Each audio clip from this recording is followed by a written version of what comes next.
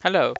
Today we're going to see how to localize Vienna Advantage into different languages. And as you might have seen that Vienna Advantage is already available in a number of languages which can be downloaded from the market. But certainly there are languages which are not yet translated, or you would like to enhance the language packs which are already existing and installed in your system. So there are certain tools that you can use in Vienna Advantage to translate the labels, but also many other things or the complete system into different languages. So the first point, as very often, is to go to the market while logging in as a super user in the system administration level. So if you go into the market, you will find the module translation management, and using this module you are able to translate pretty much everything which is there in the complete system. I already installed this module in this system, so I will not reinstall this module, but rather go to that module to continue showing you how it works. When you install the module, this module is available in the menu with the name Translation Management. So you click on Translation Management, and this is the user interface for doing the translations. On the left side, you can see the languages which are already installed in your system or activated in your system rather. You can select to work on these languages, or you could also, if that language is not listed here, you can also select one language from all the possible languages here and then insert a new language in this system. So, for instance, I don't have Spanish here. I could install Spanish, or let's say we'll do Dutch. If you want to use an existing language pack, so it is recommended to first install that language pack from the market and then continue um, translating that language pack or translating further labels from that language pack. So what I'm going to do is, since I don't have the Dutch language pack, I will start inserting the Dutch language pack or creating the language in the system. So I've done that, so I will deactivate all the other languages here, and I will now here start translating. Here in this drop down, you can see all the possible entities which need to be translated for a complete localization of the system. Now, this includes not just labels such as fields or maybe the menu or messages. It also includes all the tables wherever there is also any kind of translation possible. For example, it also might include the product table. So for example, if you have a product table, if you have products in English and you would like to translate these names of the products also in Dutch or other languages, you can do that, but also other things like document types, etc., etc. So pretty much everything is here, and you can maintain it from here directly. So if I select, for example, the report item, this is the first one. I can see the base language here. So for example, there is a label called document number, and the translation is not there since it's a new language that I've activated. So by default, the system copies the English words or the English labels into that language, but then you can go ahead and translate those. In case in that selected entity there are multiple columns to be translated, so you can select which column you would like to translate. In this case there is only one, so you can translate that one, or it's automatically displayed. For example, if I go to another one like field, okay, so in the field we have here, for example, the command, the description, the name, and then you can actually really select which columns you would like to display. So you can say I would like to display only the names here, so I'm hiding all the others. So by this you can see um, field name here in English and now in Dutch in that case. But you could also do it here. Let's say I just want to see the comments, so Actually, you can see only the comments.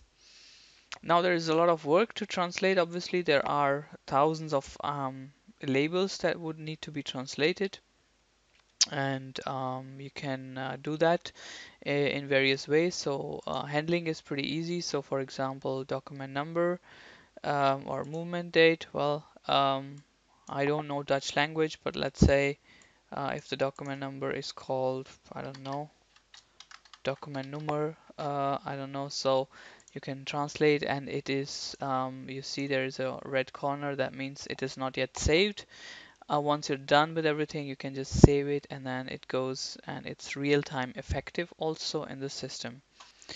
Um, Additionally, depending on the type of item or entity that you have selected, there will be some kind of additional information on that. For example, if I select the field group here, you can see that on the right here in additional information that this field group, the one that you select, for example, status, is a field group that is being used in the following windows or tabs. So for reference, it's very helpful to understand where this label is positioned, so that you can make out the right, correct meaning of that particular element that you are translating.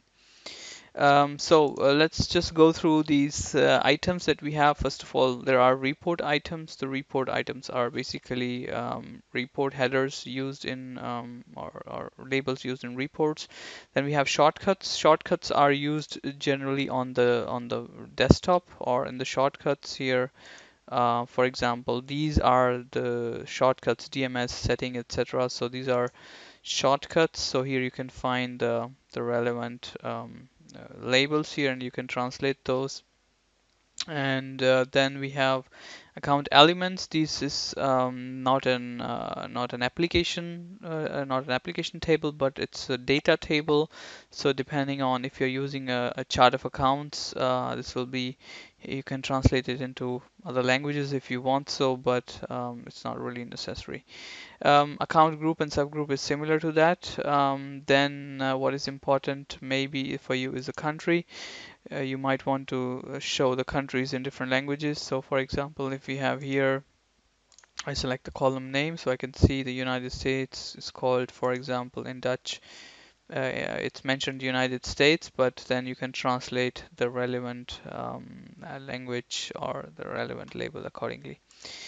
Then we have the currencies. We have desktop, the document types. Document types might be relevant for you if you're using multiple document types or the documents in that language. So here also you can, for example, see the names like invoice, AR, invoice, AR, invoice, indirect, etc. And you can then go ahead and simply translate this here and save it. I will show you also in a short moment some other ways to translate, let's say in a quickly way. Then we have dunning levels. That there is no data in standard as such. Element context, field group is, I think, very crucial. Fields are crucial. However, before you translate fields, it is recommended that you select and translate the system elements. There are, I think, more than 16,000 fields in the system. However, the fields are actually copied from the table system element. So if you, for instance, translate system element and run a process called synchronize terminology, so let me here, this one, the translated labels of system elements will be automatically copied to the fields. So if you're done with the system element, what would happen is actually all the fields would be automatically translated.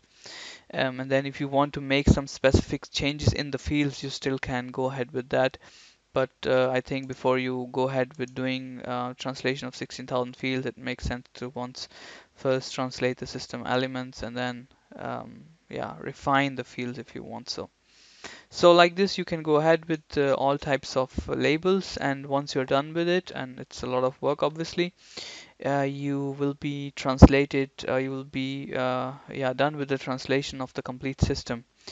Um, I would like to show you one interesting things to translate, let's say, items in an easy way. So for that, let me select, let's say, messages. And here we have, for example, let me select one column here, and I go here. For example, there is the word zero in English, and I would like to translate it into Dutch. Obviously, I can do that here manually, because I assume if you are translating into Dutch, you might know Dutch. But here, as I don't know Dutch, I have a possibility to actually do an automatic translation. For automatic translation, you have the possibility actually to translate the label from the Google Translation API. It is obviously very important before you do that that you have some kind of an API key, which is obviously if you have to register with Google for getting the API key. And it's a paid service by Google, but once you do that, you can actually insert it here, and then the system will help you translating. So for instance, it says that zero is zero in Dutch. So but let me go ahead with the next. Say one is called één in Dutch, and like this I can actually go ahead quickly and do the translation, even if I don't know the language. But obviously I think it's good for someone to look over this whole thing, and then let's say um, yeah, correct if there is any wrong translation done. I don't need to do that all one by one, but I also can actually, for example, do it quickly. Let's say I would like to translate some report items, and I would like to do that quickly for all. So what I do here is I select the source language. Source language could be English or even any other language. I can select the target language. I can select which table I would like to translate. Let's say I'm translating here the field groups. Let's say I'm translating the name, and I would like to translate all, not just the untranslated items, but all. And I would like to mark those as translated after doing so. So the system will send actually all the labels to Google for translation and receive the result. So let's wait for this.